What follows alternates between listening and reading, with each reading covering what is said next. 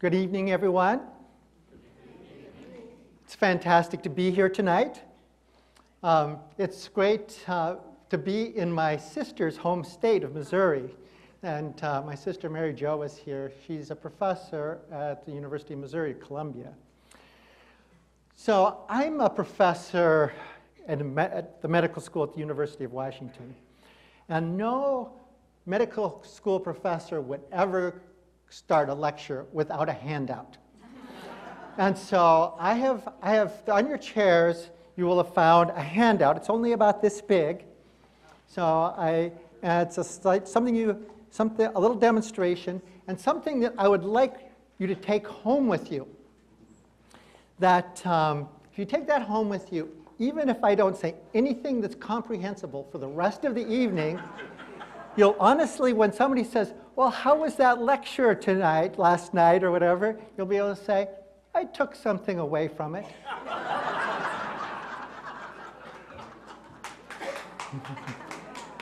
So that when we walk through the world, we have this sense that when you look at something, that you actually have a perfectly accurate representation of the outside world inside of our heads. And kind of as a demonstration to think about that a little bit, this is the interactive part of our program. So what I'd like you to all, this is a you do what I do thing. So put your hands out like this with your thumbs down like this. And then once both your thumbs and your backs together, and then cross your hands like this. And put your thing, so now your thumbs are down like this and your hands are crossed. Everybody? Okay, now if you look, when you cross your arms like this, the interesting thing is that it's almost impossible to turn your arms very far. So like this is an exercise in flexibility now. So you can turn them this way. How many people can get it so your hands are completely flat like that? Some people. Okay, how many of you can do this? Now, is that amazing? All right, great. So far, you've taken something away from it, and you've been amazed. So things are going pretty well. So what's really amazing is our perceptual system. And the reason that you're amazed at a particular thing is that you think that we're all doing the same thing. Your perception is that I'm doing the same thing you are, and so now when I can suddenly do something you can't, it seems amazing. And on your handout, I have some other things that are kind of similar along that same theme. One of them is this is one of my favorite kind of color illusions, that all the colors that are in this part are the same as these colors over here. But you see this is being orange, and this is being red, this being light green, and this being kind of blue-green. And the whole thing is that you don't see the actual color of these red stripes as being the same as those, because your visual system is taking information in from outside of that stripe in order to tell you something about the color of it. Here's another one of my very favorite demonstrations about a thing that's like this. You know, would it be possible to maybe just turn off the spotlight up there so that we could see the screen a little bit better, or turn it to the side? Oh, yeah, that's much better. Now, it actually even works better in real life on your thing, but I think now you'll be able to see. So I call this a footprint, but down here and here, I see a foot bump. Who sees something like that? Yeah. Now, what I want you to do is just pick this foot bump and watch it. And I'm now going to turn the footprints around, but keep your eye on it. Foot bump. It goes around like that. Now, so you may still see it as a bump, but if you look away, you might see it as a print. So what's happening here is that this has to do with color, that because this is yellow right here, you think it's illuminated by the sun that we've been trained to think is overhead. And that means if the sun's overhead, the only way this could be reflecting if it's a print. But I actually took this exact footprint and I just rotated it around, and these are identical images actually. And so what happens then is that even though these produce exactly the same image on your retina, in every way, that information that you have from the outside of the world is used to construct a percept that even tells you something about the three-dimensionality of these images. So really what we learn here is that we're not just having a video of the world around us, but everything that we see is actually constructed by our brain. So the lesson we learned then is that the visual system does not simply record a scene passively as a camera does. Rather, perception is a creative process. Patterns of light on the retina are transformed into a coherent interpretation of the 3D world.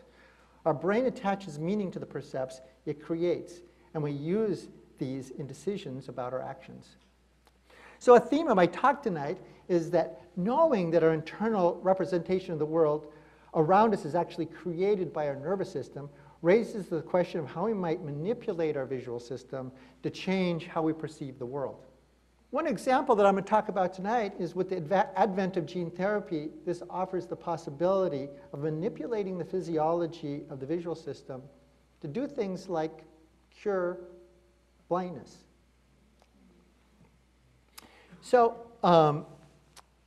this whole idea of the interaction between science and art is a favorite theme of mine.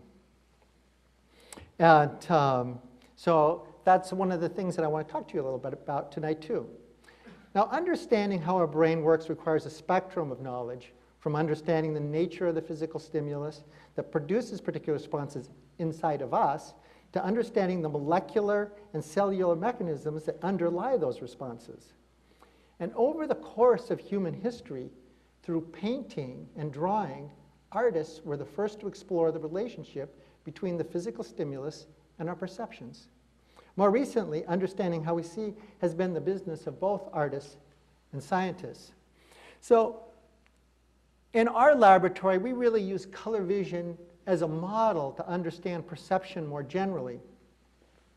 And the interesting thing about color vision is that there are an infinite number of different wavelengths, and they exist in an infinite number of different combinations. And this infinite variety is really the physical stimulus that underlies color. But colors are nothing like, the colors in our brain are nothing like the physical stimulus. And the first person that I know of to write this down, he probably wasn't the first person to notice it, of course, is Leonardo da Vinci. And he said that actually there's not an infinite number of colors, that there's only 6. And he said, and he called them the simple colors. He said that they're white, yellow, green, blue, red, and black. And this is exactly what we scientists believe today, that inside of our brain, that color is represented as these 6 colors. Now, Da Vinci used these colors very effectively in his painting. So here's this beautiful Last Supper. And if we look closely here, we can see how he used green and red, blue and yellow, black and white so beautifully to make a beautiful painting, one that evokes strong emotions. But it's interesting that what's so magical about this painting is not here in the paint and the plaster, because that's all the painting is just paint and plaster. But it's in the fact that our visual system reconstructs what's represented up here into something that has great meaning to us. And the other magic, of course, is the genius of the artist who knows how to manipulate the paint and plaster in order to evoke these very strong percepts and emotions inside of us. Well, this whole theme of that there's 6 colors, blue and yellow, red and green, is something that's been used through the history of art. And here's a Van Gogh. And it's not just, Europeans, but here's a Chinese temple roof where you see the same colors. And even in modern times, here as these Bangladeshis celebrate 40 years of independence, you can see the same red and green, blue and yellow, black and white. So there are 6 color sensations. 2 of them are not hues. There's black and white, and then there's 4 hues. And those hues are red and green, blue and yellow. But in between those hues, like between blue and green, there's a whole kind of spectrum of blue-greens. And between yellow and red, there's oranges. So altogether, even though we have 6 basic colors and 4 basic hues, that altogether we can see, people that have normal color vision can see about 100 different gradations in hue. Well, one thing, trying to explain color vision to people has gotten a lot easier in recent years because people kind of know something about how color is reproduced. For instance, most people know that in order to make a full color digital camera, that the camera actually has an array of 3 different kinds of sensors. And those sensors, there's one most sensitive to red, one most sensitive to green, and one most sensitive to blue. Now, there's nothing about the physics of the world that makes it like that. The reason that you have to have a camera made like that is because inside of our eye, there's 3 different kinds of sensors. There's one most sensitive to green, one most sensitive to blue, and one most sensitive to red. Now, this is just a cartoon drawing of what it would be like if we could get a microscopic image of our retina and just look at the mosaic of the different kinds of color receptors on the back of our eye. And so this is the image is made up of many of these different cone photoreceptors. Now, inside the camera, everything was laid out almost geometrically, but this is a piece of biology, so the red and green cones are kind of randomly intermixed. And interesting to include, only about 5% of the cones are blue cones. And you'd think, well, maybe that would mean we wouldn't see as much blue in the world, but there's something about our brain that kind of amplifies the blueness, so you get by and see perfectly good color vision with only 5% blue cones. So if we had a sensor that only had one kind, then everything would be black and white. But with one sensor, you don't just get one sensation. You actually get 2 sensations because the sensor could be either on or off. So you can get you get one sensation for being on, white, and another sensation for when it's off, and you get black. And inside of our visual system, it's even more sophisticated than that because our visual system has a way where it actually looks at contrast at different regions in the scene. So those little dots that I was showing of the photoreceptors are actually kind of long, skinny cells that communicate with neurons that send information to our brain. But inside of our retina, actually, an individual photoreceptor compares the number of photons that it's catching with what its neighbors are catching, and then those get subtracted. And so what happens is that a cone photoreceptor, it can communicate, gee whiz, if I'm seeing lots of light, but around me, my other photoreceptor neighbors are not seeing very much light, it must be white. But if they're right where at the spot that I'm seeing, and on the other hand, if all my neighbors are seeing lots of light, but I'm not seeing very much, it must be black. And what happens then, this is supposed to be a drawing of a cone photoreceptor, and every single cone photoreceptor in the center part of our eye communicates with 2 neurons. And this one of them has a sign reversing synapse. And so this cone, in one way, fires, this neuron right here fires when there's more light cut by the center cone. This one, when there's more in the surround. And so when this one fires, you say white. This one fires, you say black. And so you actually get 2 different sensations from a single cone photoreceptor. Well, so people that, not everybody has trichromatic color vision based on 3 different kinds of cones. There are people in the population that are missing one population of cones. And we call these people red-green colorblind. And in the most severe forms of red-green colorblindness, those people strictly have 2 kinds of cones instead of 3. Now, the marvelous thing is that they're not missing any of the cones. It's just the cones that would have been the population of red and green cones, in this particular case, are all just green cones. So there's nothing wrong with someone that's colorblind. They're not missing any receptors. It's just that instead of having two types, they only have a single type. And what happens when you're red-green colorblind is instead of seeing 4 different hues, you only have 2 hues. At one end of the spectrum, where we used to see red and green and orange and so forth, you see one color. I like to say it's yellow. And at the other end of the spectrum, where we have purple and blue and everything for everyone else, there's another color.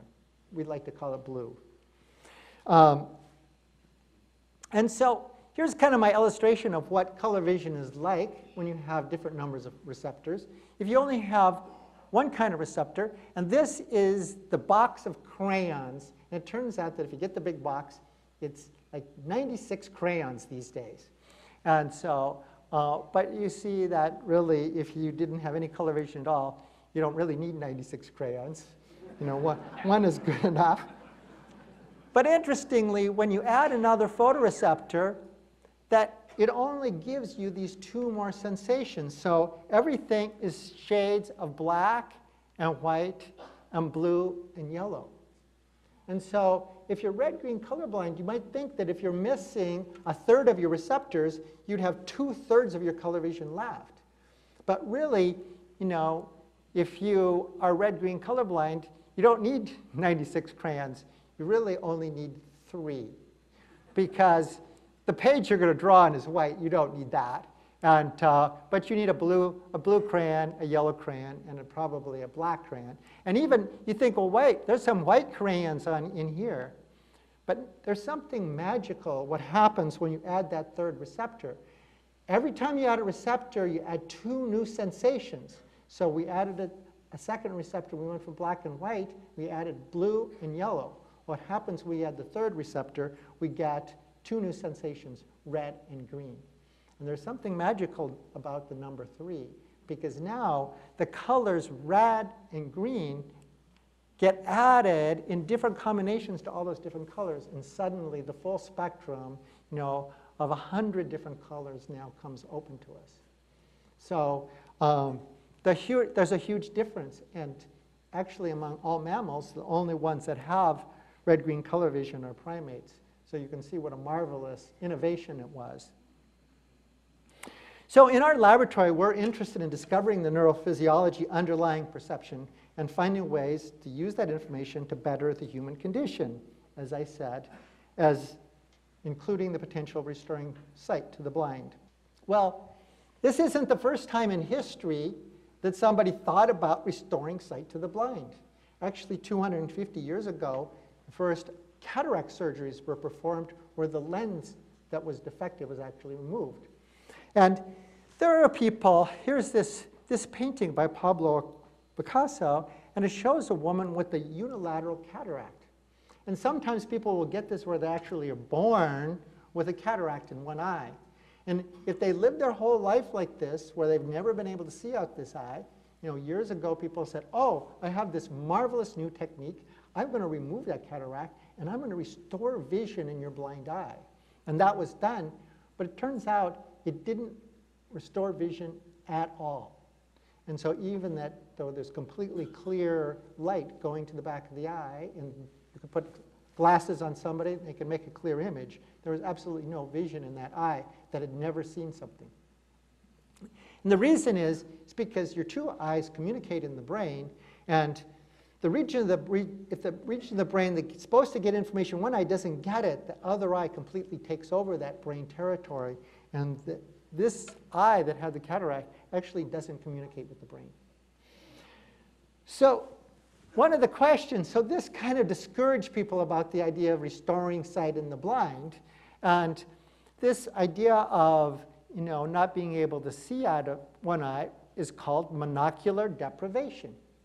And so, but it's only one example, and we kind of know that there's competition between the 2 eyes. Maybe not everything where you would get deprived of some sort of vision would be something where you'd be blind if you tried to correct it. And so we'd like to know something about whether this monocular deprivation, is this kind of an exception, or is it a rule for this kind of thing? And so in order to explore this kind of thing, we wanted to do experiments in primates. The reason is because ultimately we'd like to move this technology to people, and really the best model for human beings are non-human primates. And the other thing is it's not a matter of whether we can make the sensors in our eye suddenly sensitive to something they weren't sensitive to before. It's a matter of whether or not you restore vision. And so we wanted to be able to do something where we would be able to test vision in monkeys exactly in the same way that we test it in human beings. And so we'd be able to do an almost identical test that you could do in people. And so for that reason, well, first of all, there isn't any blinding disorder that's the perfect model in monkeys. The reason is in the wild, blind monkeys don't survive to reproduce, so that there's no kind of genetic disorders that are very seriously blinding found in monkeys. But it turns out that there are a group of monkeys that have red-green color blindness just like humans do. Now, you've probably all heard that dogs are colorblind, and there's many other mammals that are colorblind, but we're not looking for that. We want to have something where some of the individuals have trichromatic color vision like a normal person does, but other individuals, have red-green color blindness. And in a particular group of monkeys from South America, that is exactly true. So a monkey may be red-green colorblind, but his sister might have normal color vision. So, and these beautiful animals from South America, and here is this painting from Frida Kahlo, and these happen to be a particular species of South American monkeys, spider monkeys, and they're closely related to the animals that we work with, which are squirrel monkeys. Now, you may think that Frida Kahlo kind of made this whole thing up, that these are such friendly little animals and they come up and hang out with you like this. But oh no, it's true. So, this is not me in the laboratory. This is me at an eco resort in Brazil on the Amazon. And these monkeys get fed every day. And you can see like there's a monkey right up there. And so they're kind of waiting, and you walk by, and you can see I'm wearing a backpack. And the monkeys see somebody walk by with a backpack, and they say, wonder what he has that's good to eat back there. So they jump down and take a little ride and try to unzip your backpack and see what's interesting in there. But they are beautiful, friendly little animals that we just love them. So here are these fantastic animals that not only are they a great model for experiments, but they're just really, they're like our little children. But in order to get to the monkeys, I have to step back in evolution a little bit. So we have to go back a long way to fish, kind of understand something about how our visual system works. Now, this is kind of looking into the head of a shark. And this right here, this is the cerebellum. And this part right here is the little tiny brain of the shark, a portion of their brain that's involved in vision. And these are the huge eyes that the shark has. Now, it turns out that this little part of the brain here, it only really has one function for a fish like this. And that is that it guides their movements. And so that they use their visual system in order to be able to steer themselves around, avoid objects, and chase after things that might be tasty. But there's this whole other part of their brain that we're going to add right here. And so there's the part we were looking at, concerned with vision. There's kind of a little connection, but almost a completely separate part of their brain right here. And then you see these is the olfactory nerves, and this is the olfactory epithelium, so that these is what the animal uses to smell with. And you can see that I said their eyes are huge, but look at the size of these olfactory, these are the olfactory bulbs, and then this huge olfactory epithelium. So, but their whole brain, they kind of have eyes that are doing one thing, and their olfactory system is doing a completely different thing. So in animals and in evolution, the olfactory system was concerned with the identification of things, enabling the organism to classify, attach meaning, and establish causal relationships among objects.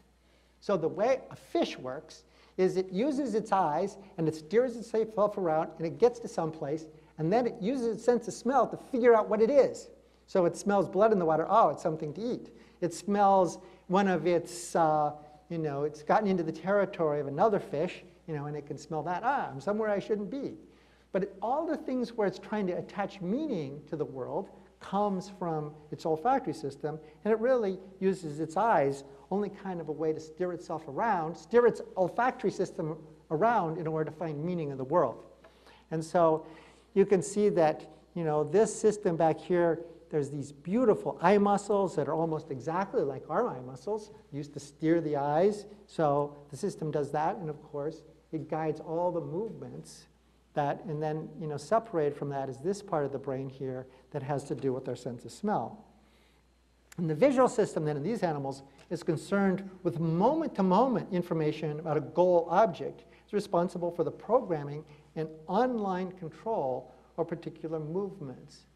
And actually, we are like this a fair amount of the time. I'm walking along, talking to my friend. Maybe we'll walk for an hour. And the whole time, my visual system is making sure that I step in the right place and, steer myself around. And I never think about the fact that I'm using my visual system to guide my motions. And so we actually have this aspect of our visual brain as well. And here you can see how well separated these are the olfactory bulbs here, and the olfactory part of our brain, and then the visual part of the brain. Well, over the period of evolution, here's a bunch of different, this is actually a different kind of shark, but this little kind of light blue area, that's the olfactory part of the brain. And then back here, this part here that's in darker blue, that's the visual part of the brain. But what happened in mammals is that ultimately you get up here, and the part, that old time guiding motion visual part of the brain, it's just really small still. But this whole olfactory part of the brain in mammals is huge. And we call that part our visual cortex. And that's what we think of as being as our brain. Somebody says, what's your brain? It's really this cortex that all came about from, originally evolved from part of a brain that's involved with a sense of smell. Now, this is a brain of a rabbit, and this now shows the region of the brain that's involved in the ancient kind of smell system. And this is in a monkey, so the color-coded regions are right here, and they kind of get relegated. What's happened in human beings is that we get this huge frontal part of our brain that's all about decision-making. And then in humans, you get these region down here. This is all what originally would have been involved in the sense of smell in lower animals. And I go down every morning to the beach with my dog, and the dog runs along, and all of a sudden, steering itself along, running after things, but then suddenly it stops because it wants to know what something is. Suddenly its nose goes down to the ground. Because it's doing the same thing. It's really trying to evaluate the meaning of things using its sense of smell. Well, what's interesting is that, there's been clinical cases where people found that people would have a particular kind of damage to a cortical region where they would lose their sense of color. And that people call this deficit achromatopsia. And people that have that, the visual world appears perfectly colorless. And so what people have said is what happens, there's actually damage to a part of our brain that's just concerned with seeing color. And Oliver Sacks wrote a beautiful story about a colorblind painter. And the colorblind painter's name in the Sacks books, Mr. I. And Mr. I looked around at the world after he had this damage to his cortex, and he said that everything looked like it was made out of lead. And he made this image where these are the objects he tried to show what the world looks like to him. And then he purposely got somebody that could see color to help him put this nice picture of an orange in there to contrast what his visual world was like compared to everyone else's. Well, interestingly, that the place where this person had the lesion was down here in the temporal lobe that we were just looking at. That's the part that was inherited from the smell system from other animals. And actually, here is kind of an inflated version of that shows you down inside the folds. And there's lots of cortex here. And this is the cortex that is the color center. But it's been given the name that comes from comparative biology. It's called the perirhinal cortex. That means around the nose. And so this part of the cortex that receives a majority of its input from high-level visual areas, including our sense of color, but in lower animals, its inputs are primarily olfactory. So the amazing property of olfactory cortex is its association with the parts of brain that are concerned with memory. This is because the identification of objects and the ability to classify them and attach meaning to them requires memory. So it turns out that we don't just have one color vision system. We have kind of an ancient color vision system that's used to steer us around.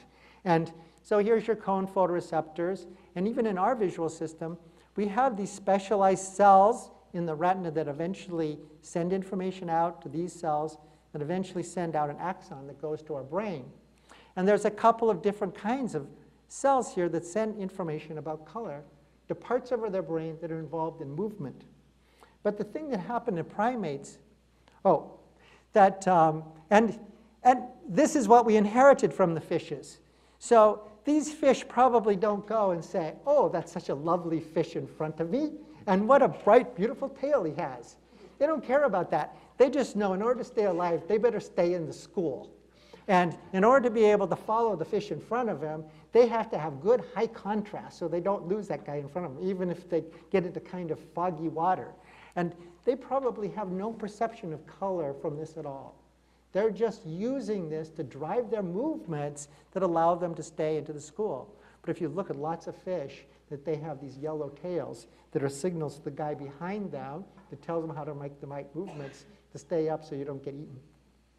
So, but in primates, actually, there's evolved a whole nother circuit inside of our retina where there's a single connection to individual cones, including the red cones, the green cones, and the blue cones, that carry information out of our brain to that part of our brain that used to be involved in olfaction, but now is involved with a completely different kind of color vision that's involved with kind of the conscious perception of color, where we can assign meaning to color. And that's kind of what brings us to an exhibit like this, because we go and all these different colors are so beautiful to us, and we attach these wonderful meanings. What's your favorite color? All of these things come about because of this very recently evolved sense where we attach meaning to color. So here's what we were thinking, that in an ancient primate, before red-green color vision evolved, that there would have been a system where you kind of have, a green cone here, and all the cones around it are green, and depending on whether it goes to the sign-inverting synapse or not, these cells give you black and white. But then there's other, we call it receptive fields, where this photoreceptor has a blue cone next to it, and this one has a blue, but they go through different kinds of synapses. So in this particular case, when the surround containing that blue cone is more active, the person says, oh, blue. And here, when the center is more active, they say, oh, yellow. And so this is how you get 4 of your sensations, black and white, blue and yellow. So we thought, well, gee whiz, maybe the way the color vision evolved is you just sprinkle in some more receptors. In this case, you add some red ones, and now you get same black and white. And these have red cones in the center, so you get 2 kinds because they go through those 2 channels on and off, the black and white ones, but in this case, they're now blue and yellow. But now, occasionally you have ones, but there'll be a green cone in the center, and that's what gives you the 2 more colors, red and green.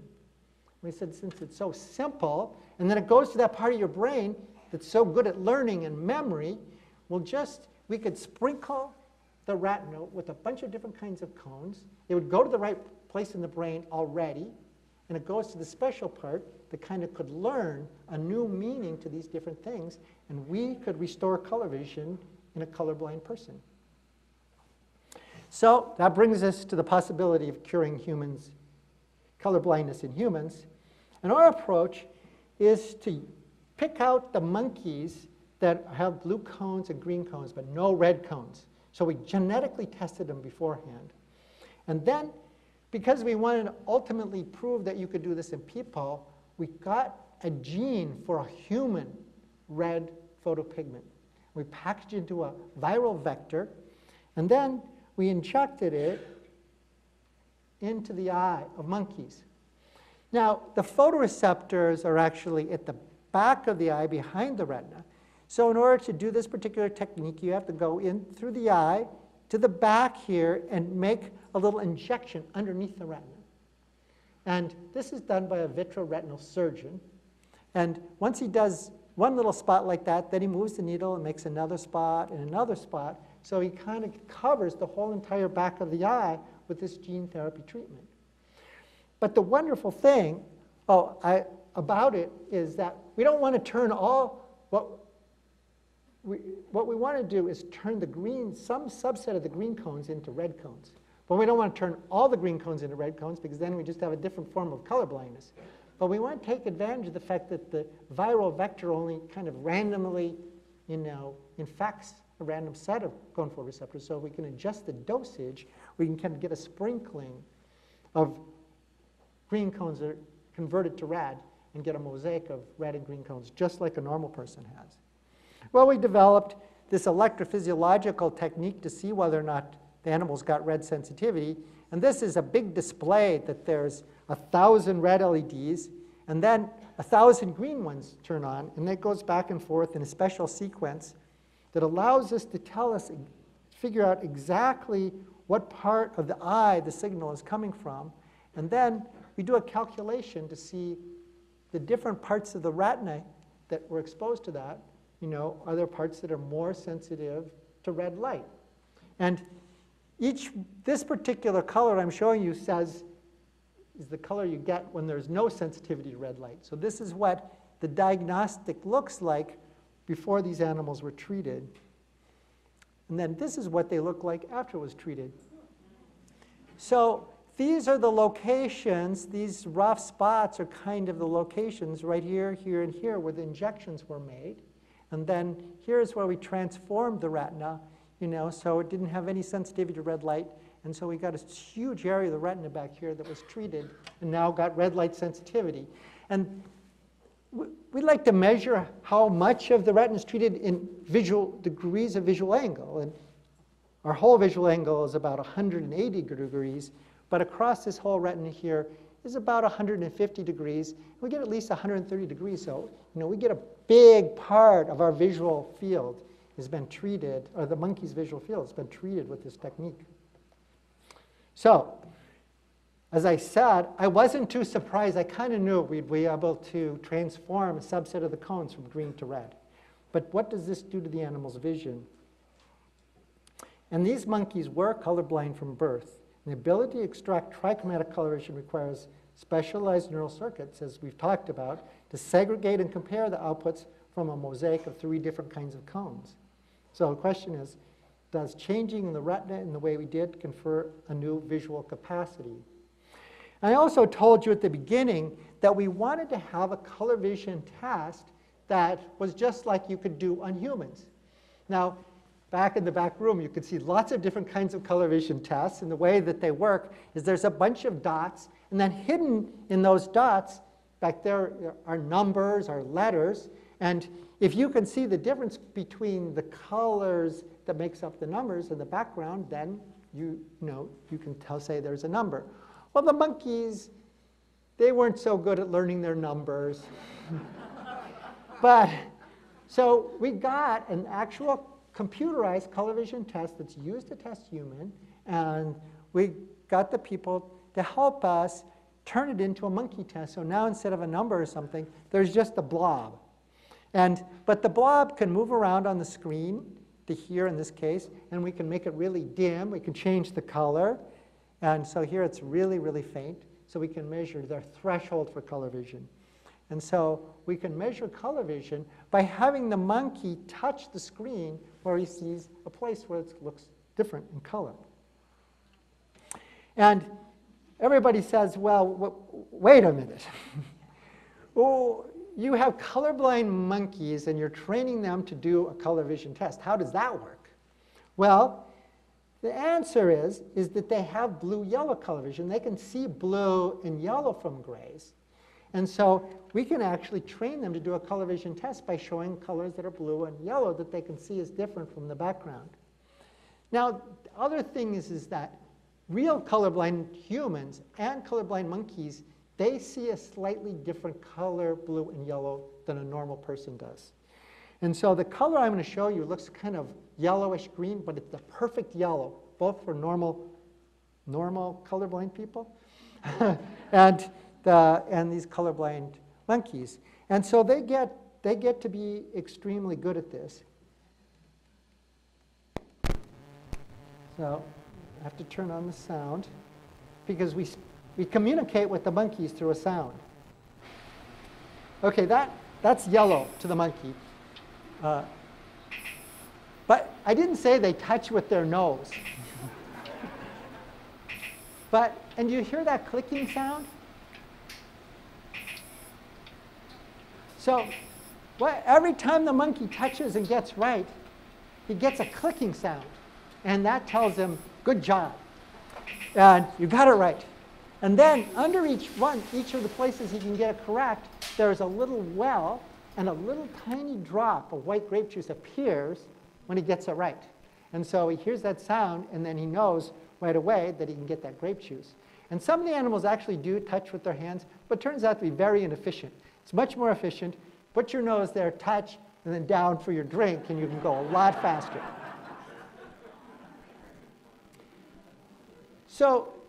But we had to test the animals to see if they were colorblind or not. We knew they were, but we have to demonstrate it because otherwise it wouldn't be very impressive if we said we'd now cured them. But the thing you have to appreciate is that there is a color that's red and a color that's green, but these animals don't have red and green as colors. To them, there's a perfect red and a perfect green that looks absolutely gray.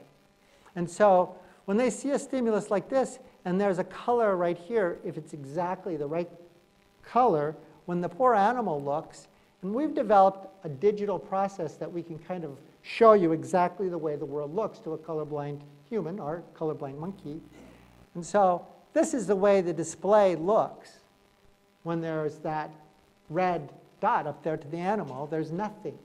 And this is actually the way a monkey looks to another colorblind monkey as well. And so they've learned, as soon as that screen pops up, that it's just like a person. Well, they know, what do you see here?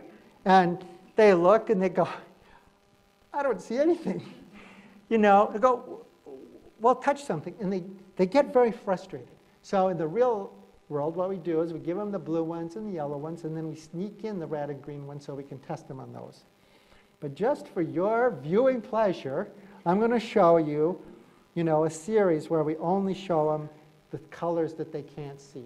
So you have to appreciate the fact that, we can see something right here, but the monkey sees nothing right there. And so he looks at this, and he sees absolutely nothing. And so when he gets it wrong, we give him a buzzer. And we give him a little bit of a timeout. So it has to wait for a second.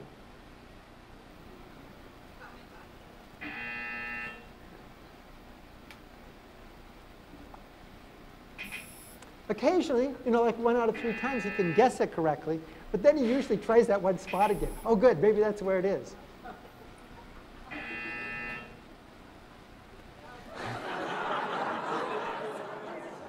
I've had enough. I've had enough.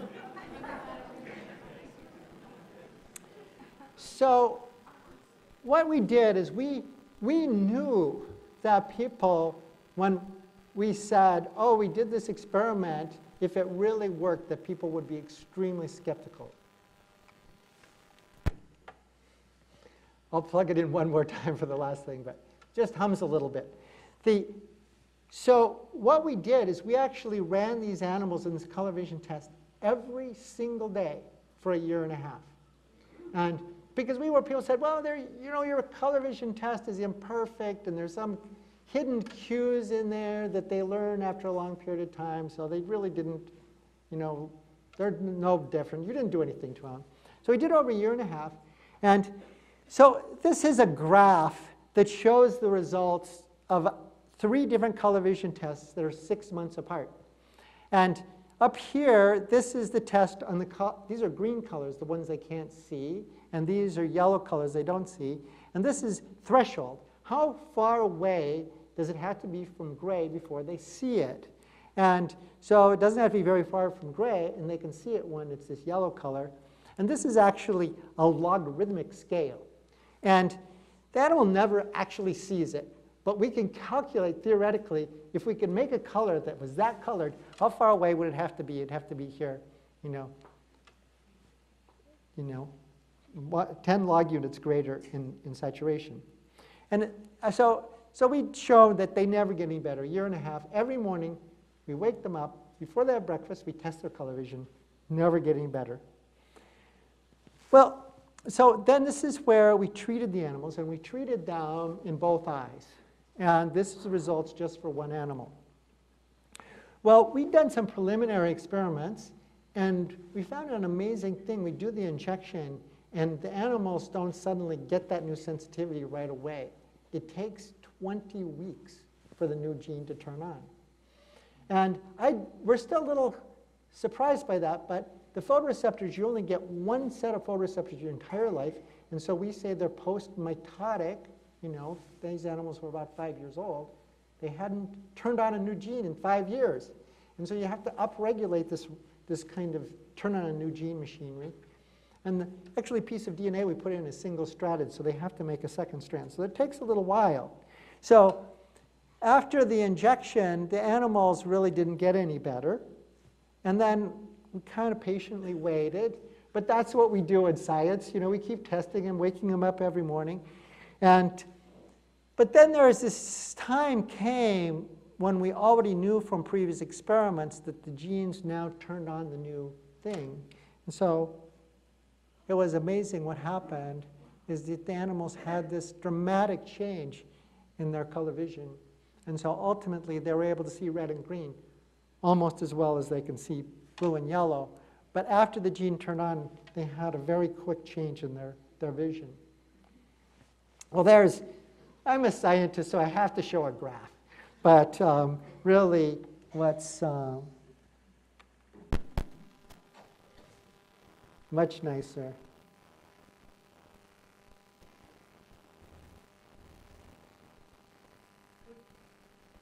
So here's Dalton after he's been treated. Okay, sometimes he just gets off with his nose, but you can very clearly see that he looks, and you can make it really, really close to gray to measure his threshold, and you can see sometimes it gets really hard for us to see, but still, it's no problem for him.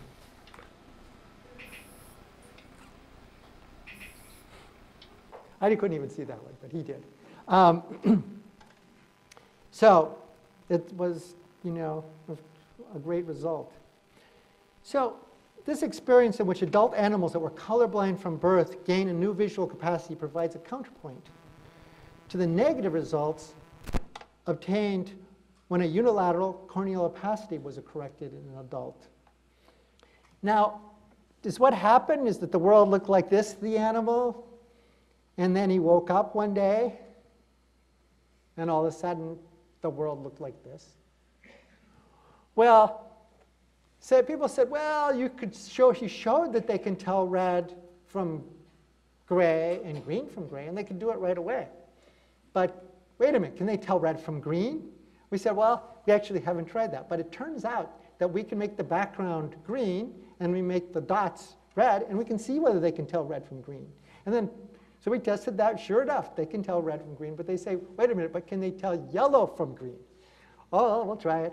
So it turns out that when you do every possible test, that all the different discriminations that we can make, the animals make. So from everything we can measure, their color vision is exactly like somebody has normal color vision. But you know what?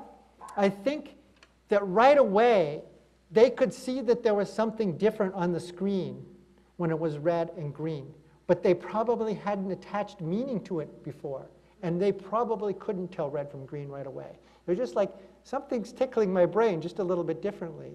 And the reason that we see red and green as having such meaning is because we've learned that red is the color of wine, or lipsticks, or scarlet dresses, and we've our blood. And so we've attached meaning over a long period of time. So I actually believe that ultimately the animals could see something different right away. But the meaning that takes on is something that the animals probably learned over a period of time.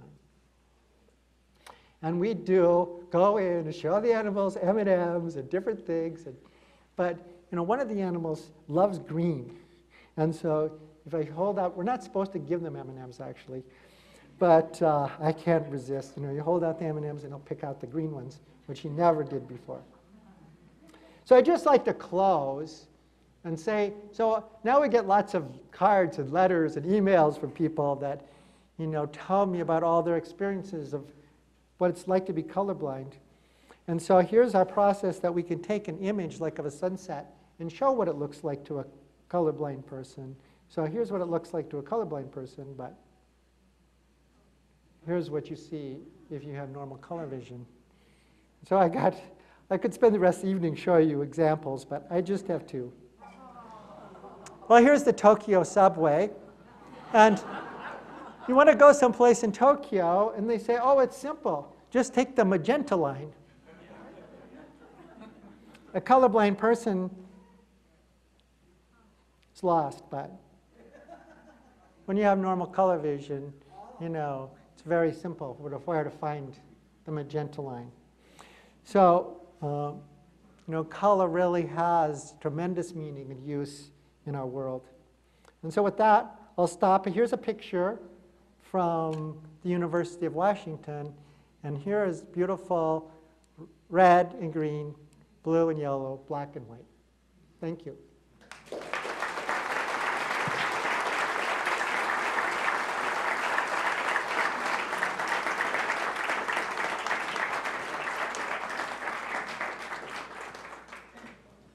We have time for a few questions. Raise your hand. I'll come by with a microphone.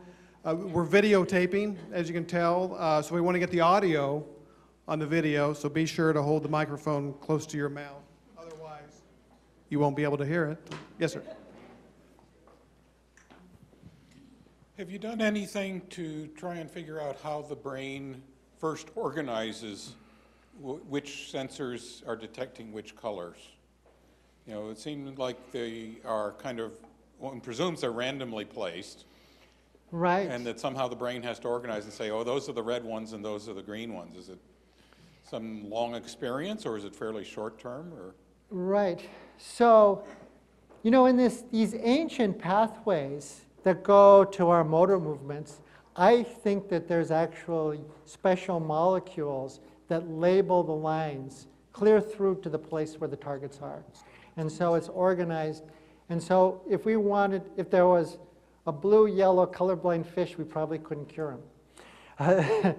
But in the case of these pathways that come from this system, that actually each ganglion cell that has an optic nerve has a center that goes either to a blue cone, a red cone, or a green cone.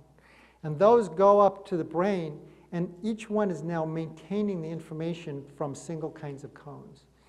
And so what I think that really is happening, it goes to this part of the brain that can learn that over time, oh, gee whiz, I only fire under certain circumstances.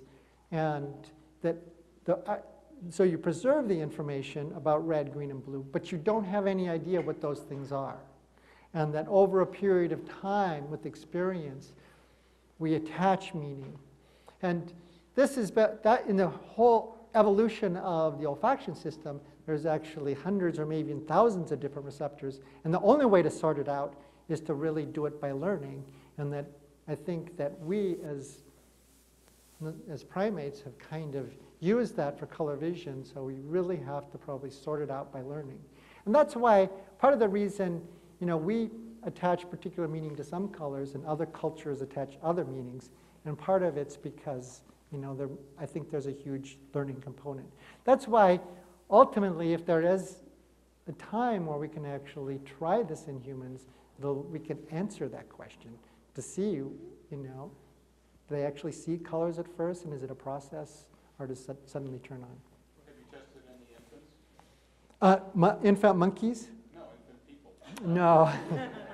So we're dedicated to developing gene therapy to treat all sorts of kind of human visual disorders. But for color blindness, the whole entire thing is we have to make it so we can do it with absolutely no risk. And we now have made huge progress on that.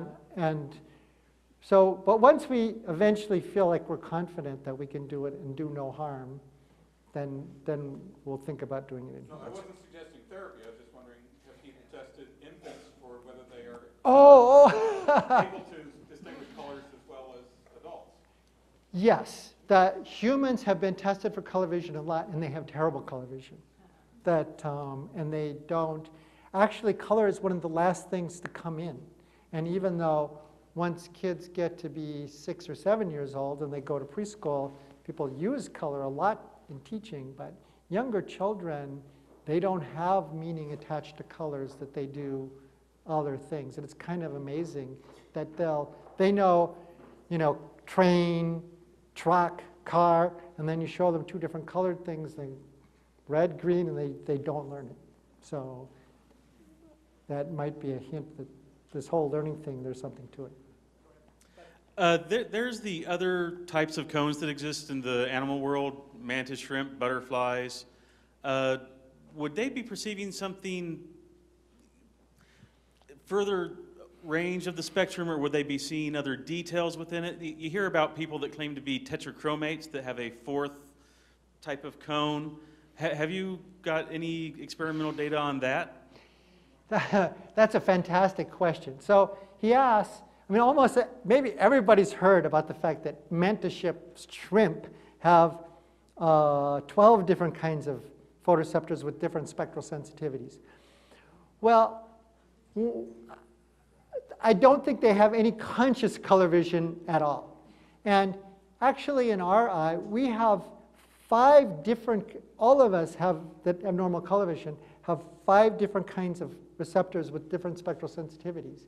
Because our rod photoreceptors that we use under dim light actually absorb light in a different region of the spectrum than any of the 3 cones. They're kind of in between the blue cones and the green cones. And then recently, there have been these melanopsin ganglion cells that people may have heard of because they've been in the news that have to do with circadian rhythms. They have a totally different spectral sensitivity too, kind of in the blue, but not quite where our blues are. So if we were just dissecting human beings and we took them out, we'd go, oh my God, look at, they have 5 different kinds of spectral photoreceptors. They must have pentachromatic color vision, but they don't. And I think part of it may be just a coincidence that they're using each of these receptors for different kinds of functions. And it just happened that they hit on some of them that have different spectral sensitivities, but they're not like extracting, a whole different color sense, like we get a whole sense from having 3 kinds of receptors. But that said, they definitely have photoreceptors that are sensitive down in the ultraviolet range, way down in the ultraviolet. So they cover part of the spectrum and we don't. And so they do have receptors in a part of the spectrum where we can't see. Oh. Then I'll be back there, sir.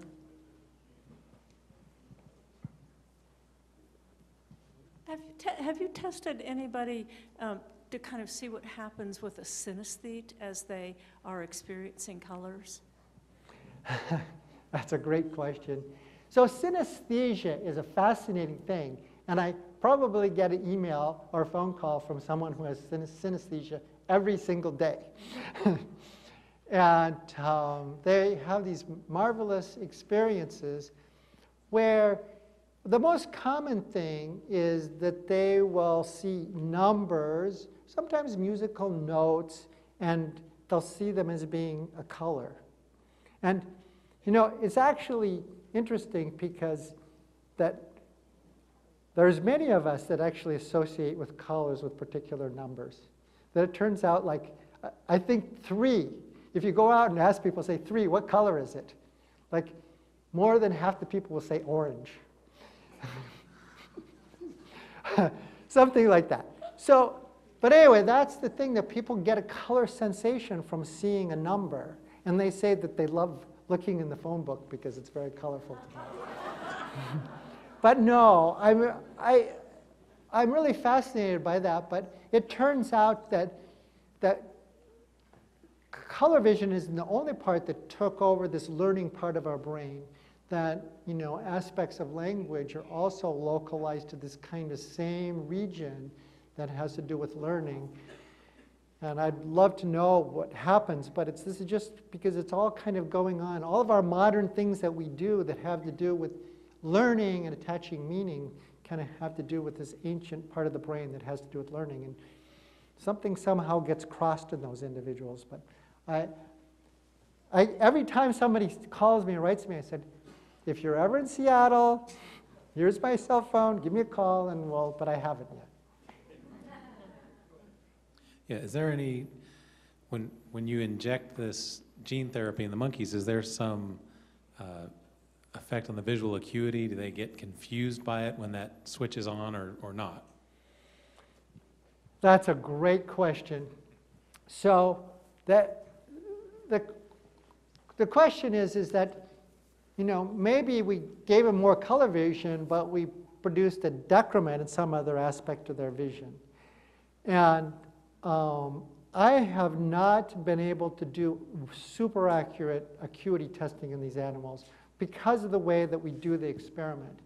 We can put up numbers and letters or little bars up on that screen, and we can teach them just like we can this. But the problem is that the animals are unrestrained, and so they get to get as close as they want. But in the simple things we've done, we don't see any evidence for any change in acuity. And, well, of course, we do all these unscientific things. We go in the room, stand back far, hold up our finger, and the animal doesn't do anything. Hold up a peanut. So, you know, everything we see, because we have exactly that concern. So we're actually developing some techniques where we can actually train the animal to rest its head in a chin cup like a person does.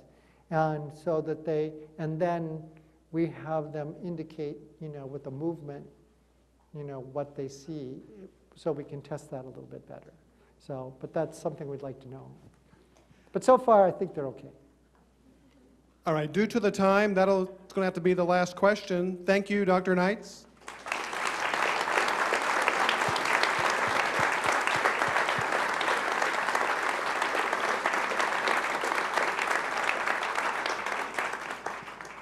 And thank you for attending our exhibition opening and lecture tonight. The exhibition will be on display through March 14th, so come back several more times to view it. Our next lecture in the color series is November 7th. Neil Harbison, who was born with achromatopsia, complete color blindness, but he has a device, electronic device implanted in his head that allows him to hear colors.